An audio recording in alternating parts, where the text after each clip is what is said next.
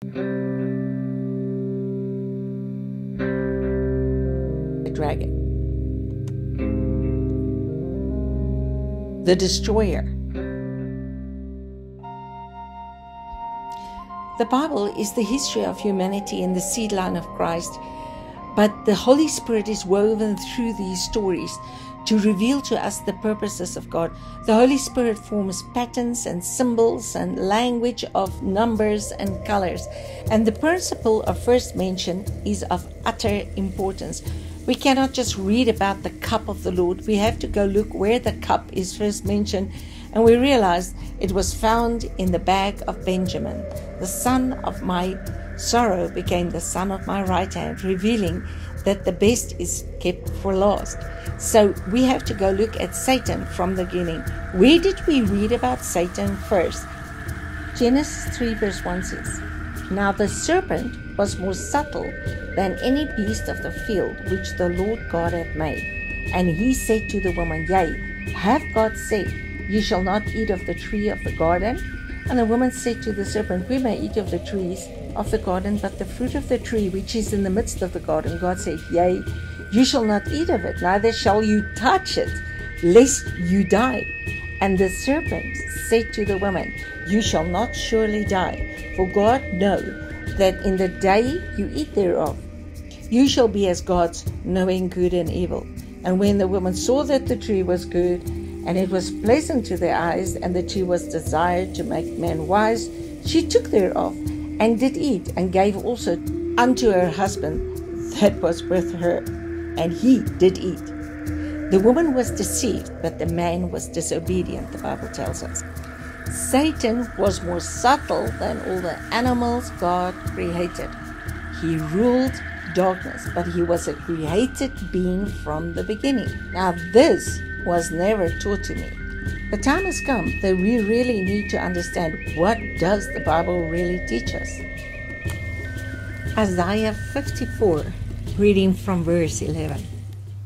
O thou afflicted, tossed and tempest, and not comforted. That means man in fallen condition and day of death. Behold, I will lay your stones in fair colors, and lay your foundations with sapphires. Well, this is described in Revelation 22. The foundation stones of the New Jerusalem was the apostles. And he says, I will make thy windows agates, and their gates carbuncles, and thy borders of pleasant stones, and all thy children shall be taught of the Lord. Great shall be the peace of thy children. The kingdom is righteousness, peace, and joy. In righteousness thou shalt be established. Thou shalt be far from oppression, for thou shalt not fear, and from the terror, for it will not come near you. Behold, they shall surely gather, but it will not by me. Whosoever shall gather together against thee shall fall for your sake. Behold, I have created the smith to blow the coals in the fire, and bringeth forth the instrument for his work, and I have created the waster to destroy it. But no weapon formed against you shall prosper, and every tongue shall rise against you, and judgment thou shalt condemn. This is the heritage of the servants of the Lord, and their righteousness is of me, says the Lord. When Jesus went to prepare this place, he said, I'm going to prepare a place that you can be where I am. Where was he? He was right in this world where Satan could not even touch him, but he was there acting and carrying on, but he couldn't touch the Christ. And this is the place prepared for us in the kingdom. So how can God say he made the destroyer to destroy, but yet it will not touch us? It looks like contradiction. No, it's all about realms. We are still in the realm of darkness. God never intended for us to be comfortable in this realm, because this is not eternity. Everything that happens here is temporal. But because of our darkened minds, we think whatever we gather and whatever we do is eternal. No, only that which is done for God is eternal. So the destroyer comes. The gold, the silver, and the precious stones, they will stay. But the rest will be burned, but you will be saved. In darkness, the destroyer destroys, because God doesn't want us to settle in darkness. But in the new, the Holy Spirit burns all the flesh so we can become what God intended for us. The destroyer is actually to protect yourself from not trying to make this temporal realm eternal.